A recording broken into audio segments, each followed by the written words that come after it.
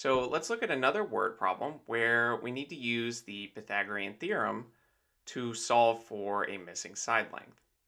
So Jake plans to use a ramp to make it easier to move a piano out of the back of his truck.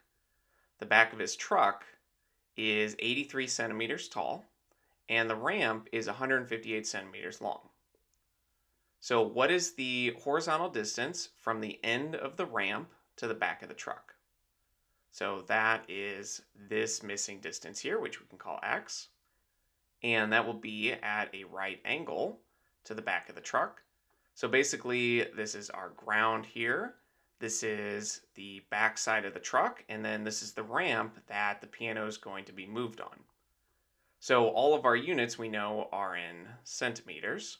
So we just need to find this length on the ground, the horizontal distance from the end of the ramp to the back of the truck. So since we know that the back of the truck and the ground essentially, or this horizontal distance, that these are at a right angle, we know we can use the Pythagorean theorem. So remember, for some general right triangle, that the Pythagorean theorem just relates the side lengths. That when you square each of the legs, A and B, and you add them together, you get the hypotenuse, C, of this triangle squared. And the hypotenuse is always opposite the right angle.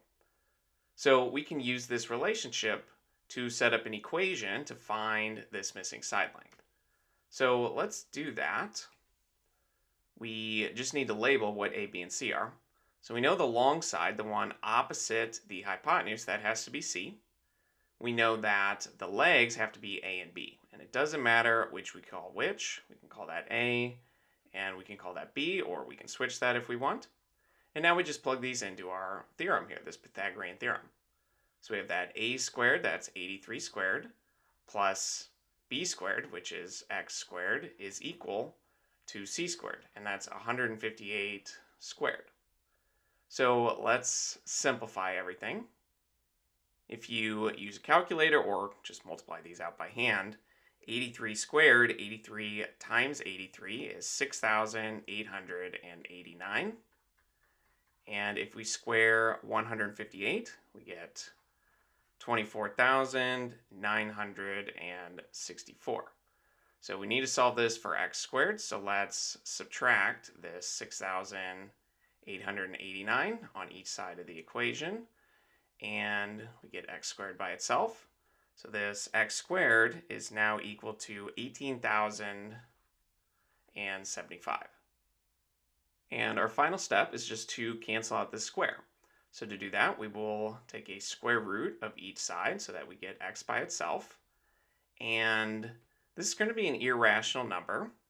You can notice if you put this into your calculator, you get 134.44329.6, and it's going to go on forever. The calculator does round it at some point, but this is irrational. It has an infinitely long decimal, and it doesn't have a pattern. So we need to round this to the nearest tenth of a centimeter. So here's our tenths place. Notice the number next to it is less than 5. So we can rewrite x as approximately 134.4. And our units here are centimeters.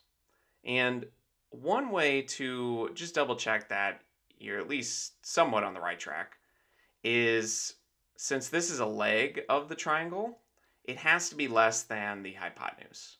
And this is less than 158.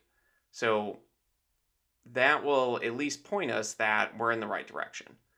And if you want to double check this, just take your leg here, square it, and add it to 83 squared. And if that's equal to 158 squared, then you can feel confident that this is in fact the right answer.